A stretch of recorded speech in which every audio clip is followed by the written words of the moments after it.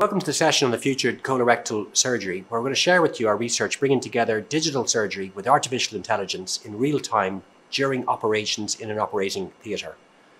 An operating theatre is an incredibly busy place packed with sophisticated technology, all of which the surgeon as a specialist has to use to operate on a patient safely. Using fluorescence during endoscopic surgery is particularly helpful in helping us interpret and identify different types of tissues and in making decisions about where to cut and what this likely means. You can see in this video now some of the challenges that a specialist surgeon has to make in interpreting these pictures. You need to watch very carefully a whole bunch of different areas on the screen, all of which now are going to change different colours. And we want to try and understand what these colours mean at different sites as they happen quite quickly over a few moments. It's terribly important not to be distracted, to pay great attention to the images that you're seeing, which can differ not just within the tumour, but also between patients. So what looks in one patient one way may look different in another way. So judging the degree with which the fluorescence is occurring requires a considerable amount of experience and expertise. And with all of the exciting advances in artificial intelligence and computer vision, it seemed natural to ask how could that technology help turn fluorescence into a really powerful clinical tool. I guess what really motivated and excited me when we kicked this project off is that it's really easy to define what success is, but there are so many challenges along the way to solve to get to success. Let me maybe try to sum up what I mean by success with a simple, single, big question. Is this cancer? As a surgeon looking at this picture, you've got to make decisions, profound decisions. Is this cancer?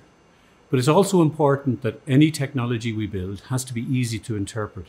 We don't want to add more confusing technology to an already complex environment, because after all, the decisions a surgeon makes can have profound consequences for future recovery and for quality of life after surgery.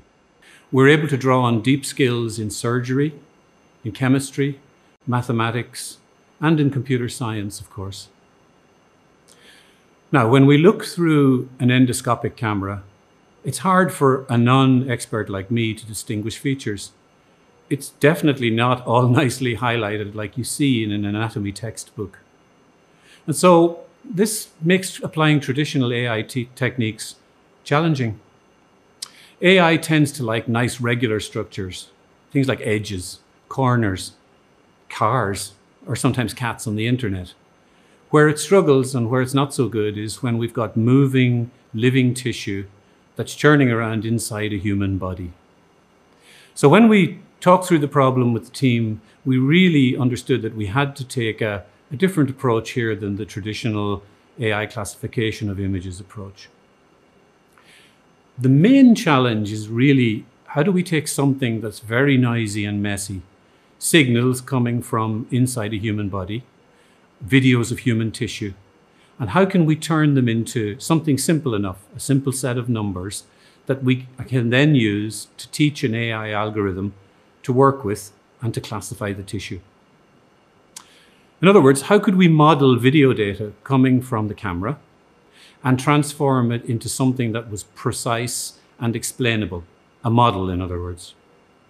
If we could do this, then we might be able to take all of these noisy outputs from the video camera, turn them into our models, and then use those to train AI algorithms to emulate the performance of a surgeon in distinguishing tissue types.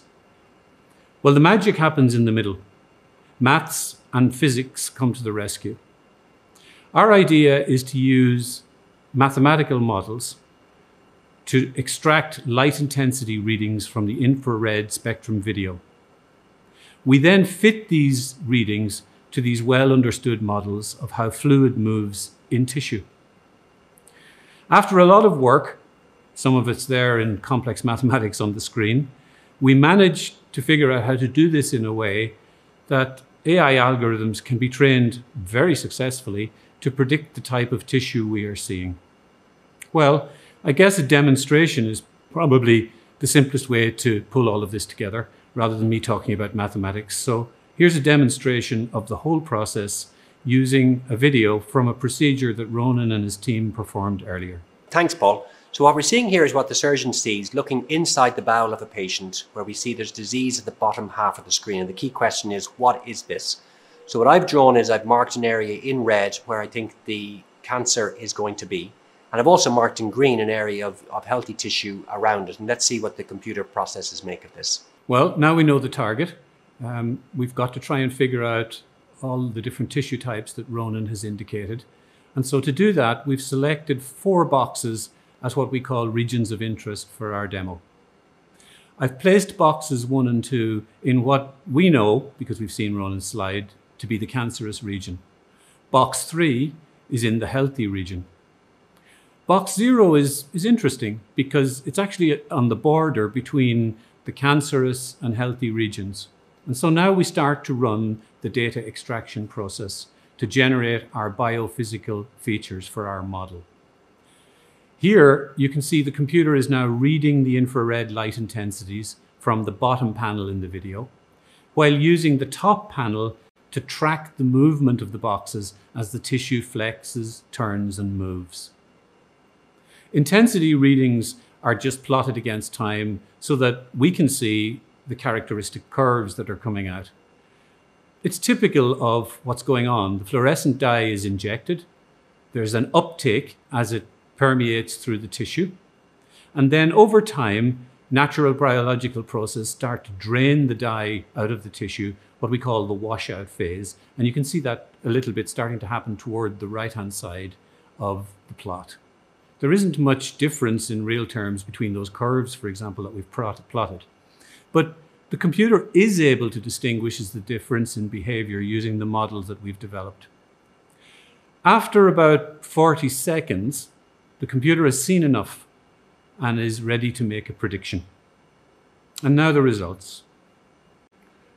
Well, here you can see that the computer has assigned a probability score to each box, estimating what in its view is the probability that it contains tissue of each of the types that we're interested in, healthy, cancerous, or benign.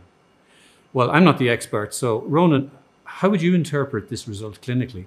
So this is really interesting. What the computer here is saying that there is cancer in the 3 areas of the green boxes.